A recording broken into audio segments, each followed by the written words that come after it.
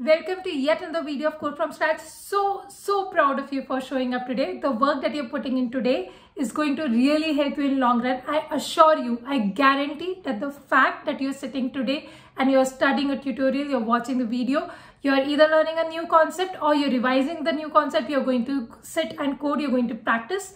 This is going to set you apart. This is going to help you crack some good interviews. And I assure you that the fact that you're putting in your time and your hard work today is going to help you in long run. I want you to believe that, okay? So today what we are going to do is we are going to finally start writing some code of recursion. But before we get started, there's one thing that I want to make very clear. Recursion is a topic where you can't go like, oh, I have solved all the test cases. I've passed all the test cases. I've solved the problem. I'm good to go. I can move ahead. It is not that topic. I can tell you this because I have myself experienced a lot of time interviewers go like, you know what, please write this code using one function, or don't use this flag, or can you just not pass this? Why are you passing this by reference? Don't do this, don't do that. Interviewers will try to confuse you. And this is why when we solve today's question, although it might seem like a simple question, I want you to think about how you can write the most optimized code that your interviewer will like the most, that will take least space, that is going to be most optimized. So we are going to focus on that. Let's get started. So the question says that you're given a number, and what you have to do, you have to keep reducing the number by 5. So you have to keep printing ai minus 5 for ai plus 1 will be equal to ai minus 5 till ai is greater than 0. Basically, you will keep subtracting 5 till you reach a negative value, or you reach 0, and after that you're going to start increasing 5.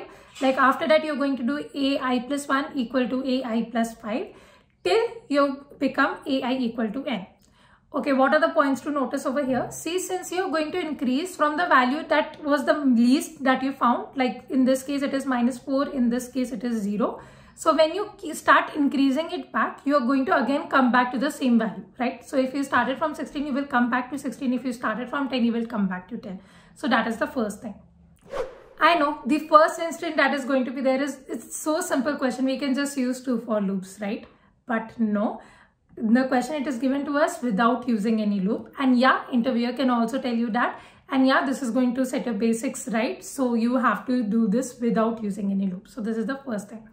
Now, what is the second thing that will come to your mind? That, okay, what I can do is instead of writing 2 loops, I can write 2 recursive functions. Now, why 2 recursive functions? One will be for the decreasing part and one will be for the increasing part.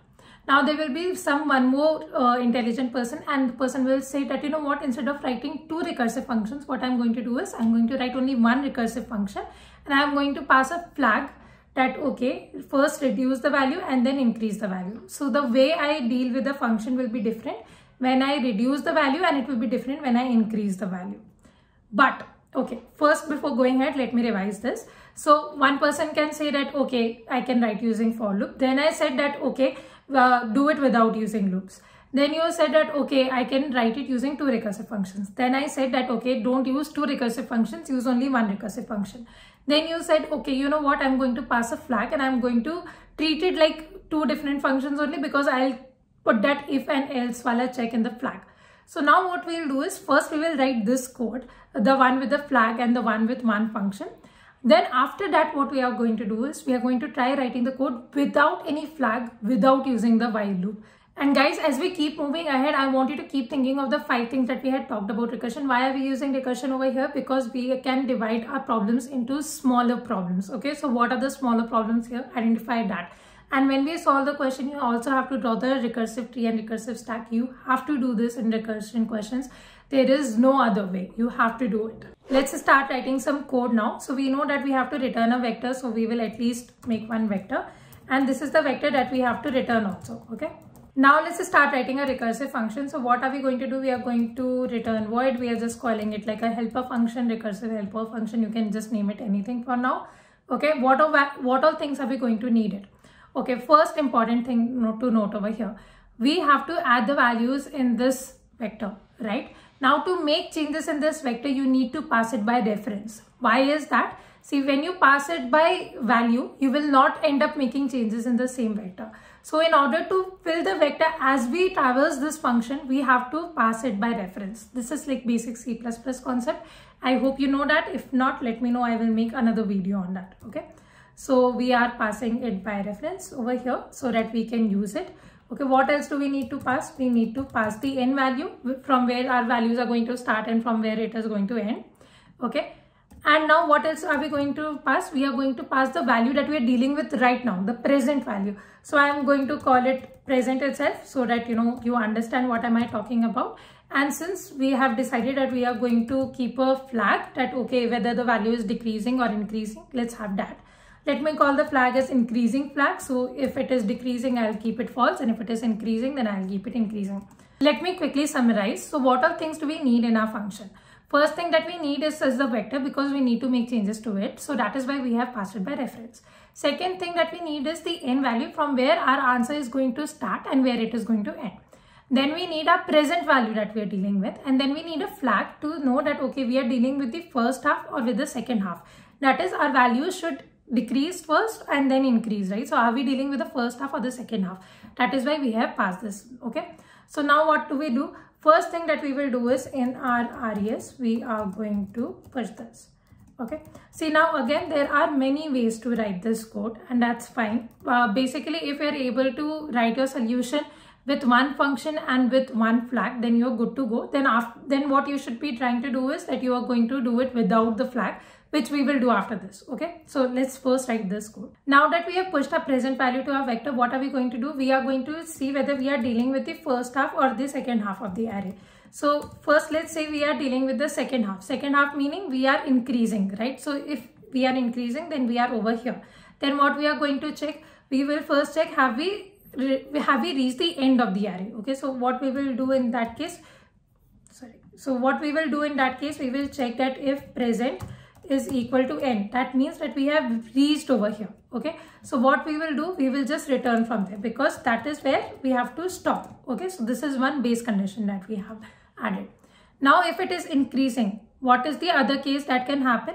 Then the other case is that else, what am I going to do? I am going to call the helper with the RES. I am passing the vector. What is the value that I am passing? I am passing n itself, and I am going to pass present plus n. Then I am going to make sure that okay, the flag remains same. Let's understand this again. So I am in the increasing part right now. I am in the second half. So what do? I first pass a vector that okay, you have to make changes in this. I pass the value of n. Then the present value that was there, I will increase it inside. So suppose I was at 6, the next time I will send 11, 6 plus 5. Okay, so the next time it will get added like that. So we will keep adding like this. Okay, and we are in the increasing flag. Otherwise, when we are in the decreasing flag, what happens? Like in increasing, there were two conditions. First was when you are increasing, and the second one was when you have reached the end. Similarly, in decreasing also there will be two conditions. When you have not reached the end, like you are on the way, and when you have reached the end. So how will we do that? We will check that okay, if present minus n is minus 5 is greater than 0, that means you can still go ahead. What is the condition? That present minus 5 should be greater than 0. If this is the case, then what we can do, we can still go ahead. So we are going to call the helper function. We are going to pass our vector. And what value are we going to pass? We are going to pass present minus 5. Whatever value we were at, suppose we were at 11. So we will pass 11 minus 6. Okay, so this is one way. Then after that, what we will do, we will pass the decreasing flag. We will pass not of increasing, or we can actually write just, we can write false, because increasing actually means true. So to keep it less confusing, we can write true. If it helps you, you can write increasing, not increasing, it doesn't matter. Then what we are going to do, we are going to write else part. That means when you have reached this condition. Now that means that from here you have to start traversing back. Like till now you were in decreasing part, now you have to start increasing. So what you are going to do, you are going to call helper for res n, and you are still going to call for present minus 5 only, but the flag that you're going to pass is true. Why is this? Think about it. See, this case actually means that you are at 1 right now. So when we are at 1, we pass the value as 1 minus 5, which will be minus 4. But after this, we know that we have to start increasing. That is why we have passed true. Okay.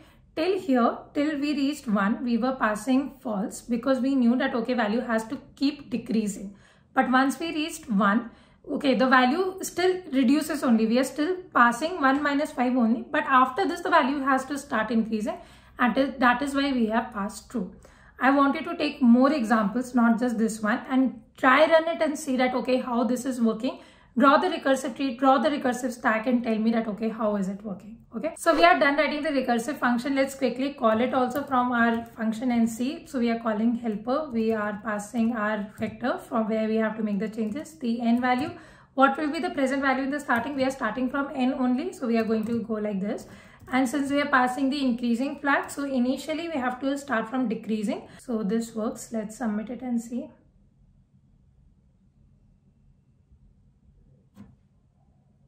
Okay, now don't be happy that we have solved the question, because the tricky part starts right now. This is when I will come to know that, okay, you have understood recursion properly or not.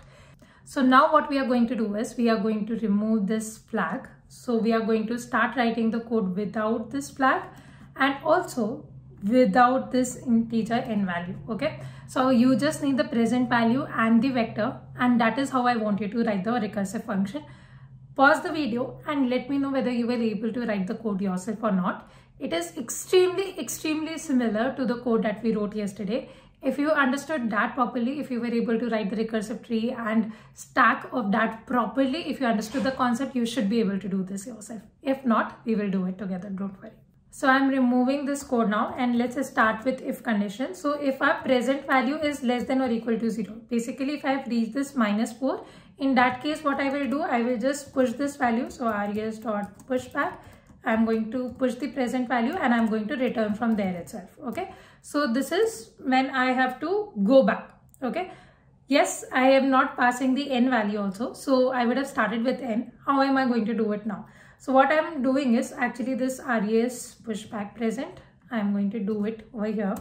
Then I'm going to call the helper function. I'm just quickly writing the code and then we will discuss that, okay, why the code looks like this. And then what am I going to do? I'm going to pass present -5.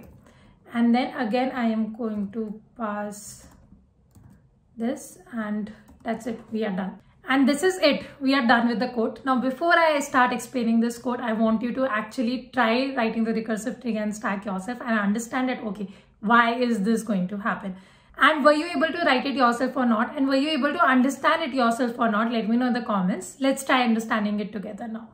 Okay, let's visualize it. I have written the code for you. So initially the point value is say 11. Okay, we start from 11. So we call the helper function. So we have basically passed 11 in the function. We come over here. Is 11 less than or equal to 0? No. So we come over here. Then what do? We put 11 in our answer. So suppose this is our answer. We are putting 11 over here. Okay, so we have put 11. Then what do? We call the function for f of 11 minus 5. So 11 minus 5 is what? 6. And let's draw our stack also. So initially there was f of 11. Then we have called for f of 6. Okay, then what happens? Now the helper is called, basically the function is called for 6 value. So we come over here. Now the present value is 6. Okay, so are we in the condition? No, we are not. So now we come over here. What do? We push the 6 value. Okay, now that we have pushed the 6 value, we again come over here and then we call the function for 6 minus 5, which is 1. Okay, now we have called the function again. So f of 1 we are at. Then we check over here, is the condition true? No. Then what do? We push the value 1 again. Now that we have pushed the value 1, what do? Now we call the function for 1 minus 5, which is basically -4. Now we call for f of -4. Since we call the function of -4, so we check over here that, okay, we are in this condition now. So here we are going to push -4 and we are going to return from here. So we have returned over here. We have reached a base condition. This is where our recursion is going to stop. We are going to return from here. So as soon as we return, we deallocate the memory. We are going back. Okay. Then what happens? We are over here now. Okay. We have come out of this helper function. As soon as we finish executing this helper function, what happens? This statement gets executed. Now, what is this statement? It is saying that push the value of present. What was the value of present over here? It was 1. That is why we are pushing the 1 again. So basically what is happening, that I am now pushing the values back while going back my recursive tree. Initially when I was coming down, I was pushing the values in my vector. Now when I'm going back also, I will be pushing the values in the vector, and that is why we are getting the values, right? Now what will happen? Now we deallocate this. We come out of this after pushing the value. So we come out of this. Now again, see, f of 1 is done executing. So we are over here now. Present value was what? It was 6. So that is why we'll end up pushing 6. And once we end up pushing 6, like once we are done with this, we will deallocate the memory and we will go back. Similarly, now present value will become 11. Then we will deallocate the memory. That is when our function will finish. So I hope this visualization help you understand. If not, write the code yourself, try debugging it, try drawing the recursive tree and the recursive stack. I hope you understood the problem properly. Let me know. If not, we will pick up more such questions. Don't worry at all. Just stay tuned. Just show up tomorrow. Okay? See you tomorrow. Tata.